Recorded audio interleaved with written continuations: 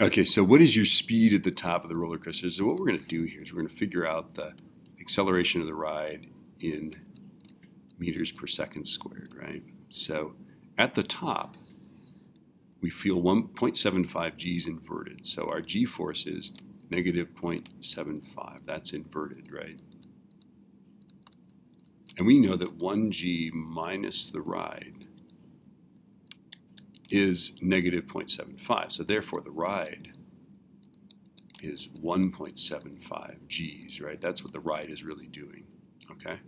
And that's because we just do a little math here, right?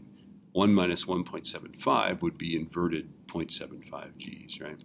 Okay. So now we know that that's the ride. Let's turn that into meters per second squared. So 1.75 times 9.8, because that's how you do it. Literally, that means 1.75 times 9.8. Okay. So 1.75 times 9.8 is 17.15. And then we want to know the speed, and we have the radius, right? So I'm going to use, that's the acceleration, right? So I'm going to use this v squared over r and just solve for, I guess, v, right? So 17.15 is v squared divided by 3.8. All right, so that times 3.8 is v squared raised to the 0.5 is 8.1, 8.07, right?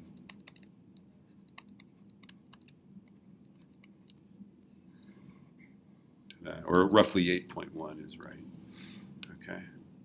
So these things, when you're doing these things, what you want to do is you want to, I'm going to tell you the G-force at some point, either the top or the bottom. You got to figure out what the ride really is doing.